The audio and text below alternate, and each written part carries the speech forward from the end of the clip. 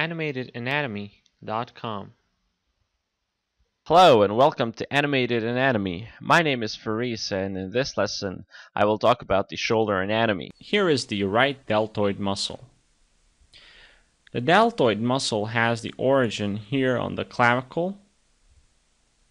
It also has the origin on the acromion. This part of the scapula is the acromion. And also has the origin here on the spine of scapula. You can see it. The insertion of this muscle is the deltoid tuberosity of the humerus.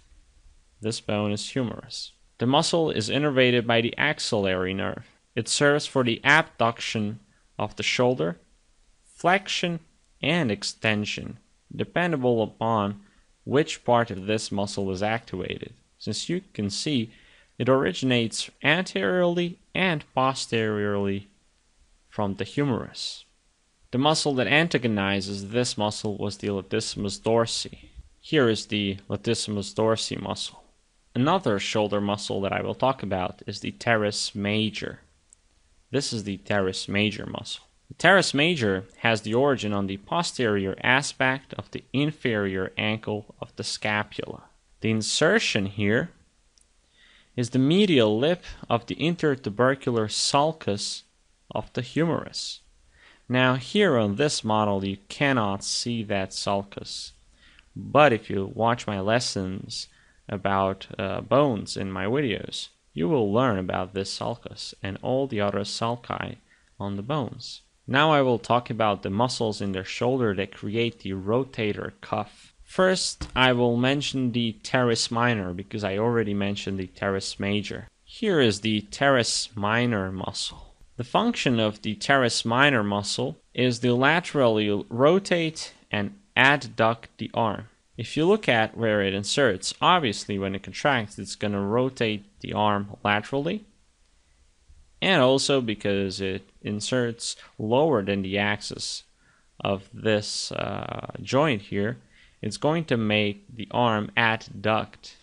Another muscle in the rotator cuff is the supraspinatus muscle. It has the name supraspinatus because it is above the spine. The origin of this muscle is the supraspinosus fossa here. The insertion of this muscle is the superior facet of the greater tubercle of the humerus. We had two tubercles on the humerus, the greater and the lesser tubercle. This muscle inserts on the greater tubercle.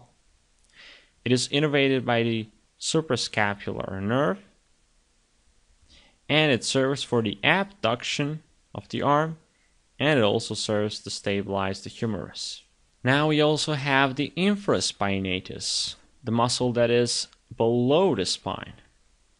The origin of the infraspinatus muscle is the infraspinosus fossa of the scapula. The insertion of this muscle is the middle facet of the greater tubercle of the humerus. Now this is not very detailed, but just remember the middle facet of the greater tubercle of the humerus. It is innervated by the suprascapular nerve, and the function of this muscle is to laterally rotate the arm and to adduct the arm.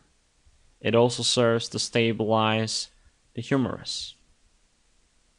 Now remember, we had the Teres Minor that adducts, and we have the infraspinosus that adducts, but we also had the supraspinosus that abducts the arm. Now I will talk about the subscapularis. And the subscapularis is the last muscle that I will talk about in this video, and that is exactly this muscle here. It is called the subscapularis because it originates from the subscapular fossa, and the insertion of this muscle is not on the greater tubercle, but on the lesser tubercle of the humerus. It serves to medially rotate the arm, and it also serves to stabilize the shoulder. It is innervated by the upper subscapular nerve and the lower subscapular nerve, C5 and C6. One more thing I forgot to say about the Teres Minor is that it's innervated by the axillary nerve. The antagonist of the Subscapularis nerve is the Teres Minor, this muscle here, and the infraspinosus muscle here. What we offer now is very simple. We offer you my very own animated lessons, we offer you my very own anatomy atlas, and 3D models in one package.